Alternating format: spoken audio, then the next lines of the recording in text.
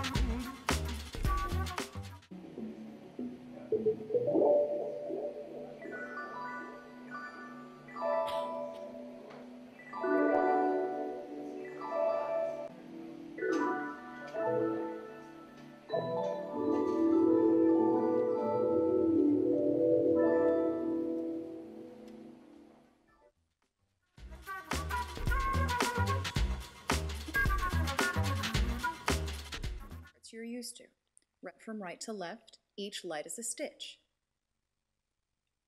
Knit, yarn over, SSK, knit, knit, knit, knit, knit, knit two together, yarn over.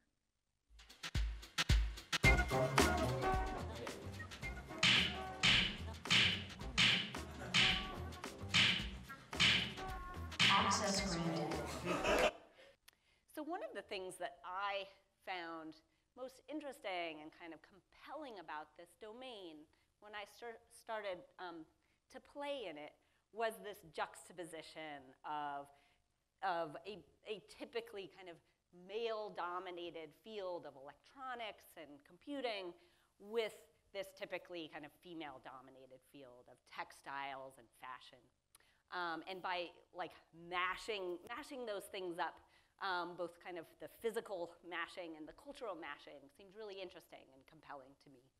And so after the kit had been kind of out in the world for a few years, I decided to try to research if we were having not only kind of helping people make interesting, cool stuff, but if there were any cultural kind of impacts for doing that kind of mashup. And so with my colleague, Mako Hill, who's now at the University of Seattle, we conducted a study where we looked at kind of a set of traditional electronics projects. So we went online and just collected a bunch of projects that were built with this more traditional electronics kit, the standard Arduino. And then we went online and collected a bunch of projects that were made with the LilyPad Arduino. And I think the visual gives you a sense of some of like the different character of the two communities and the two kinds of projects. So the most striking outcome of that research was visualized here. So we found that in the traditional electronics community, about 2% of projects in general were done by women. And in the LilyPad Arduino community, that stat was kind of turned on its head. And a majority of projects, so about 65% of all the projects were done by women. I have a son, he's 3, he's awesome. This is us on a backpacking trip last summer.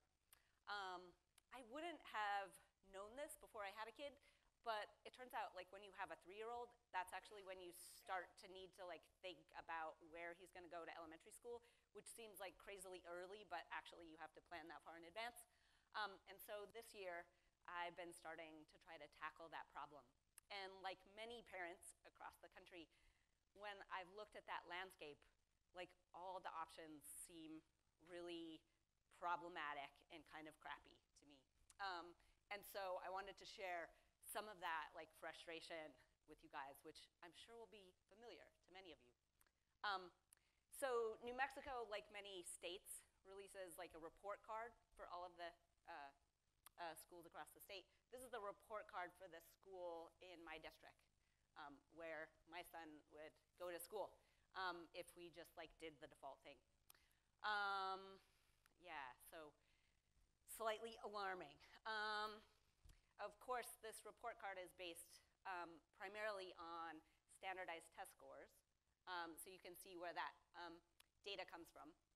So at this school, where my son would potentially go, only about a third of kids were met expectations, is the terminology that they use for English and reading in 3rd and 5th grade. And the numbers for math are like even way worse. So only like 10% of 3rd graders and 5% of 5th graders like met expectations, like, you know, reach the basic milestones of like competency in math. So I'm not a big proponent of standardized testing and its kind of use to like measure student learning or teacher effectiveness or like the quality of a school.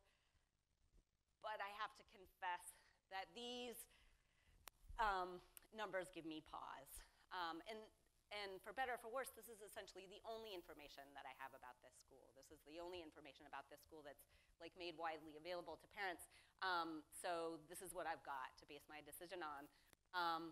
And I'm scared. I'm not sure that this is where I want my son to be having his first experiences of like formal learning in an educational context.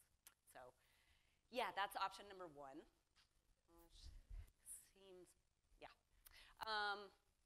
So I could send my kid to a private school. This is one like seemingly fantastic option in town. So there's a beautiful, well-regarded Montessori school. I have toured it. It's great. It lives in this kind of old warehouse building that's like full of like amazing, beautiful light. They have a garden and like chickens that they take care of out in the schoolyard. There's an art gallery on the ground floor where they display like student art and also art from artists in the community. Everyone there seems just fantastic, engaged, thoughtful.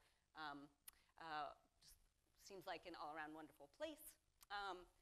It costs $14K per year. And I mean, this option to me is also not particularly appealing. It's a beautiful school, but it's also a really isolated, kind of beautiful bastion of privilege. And I'm not sure that that's the experience I want my son to have, like growing up in the world, for all sorts of reasons. I'm not particularly fond of this option either. Like many cities, Albuquerque, where I live, has also a number of charter schools that are available. This is one example. So there's a Montessori charter school actually not too far from our house that seems lovely. The challenge, of course, with charter schools is that you have to apply to them through a lottery system, and there's like no guarantee that you will get into kind of the school that you're most interested in attending. So there's a lot of uncertainty involved in whether or not you can attend a charter school. So this seems like a good and potentially viable option, but also very nerve-wracking because it's completely kind of uncertain.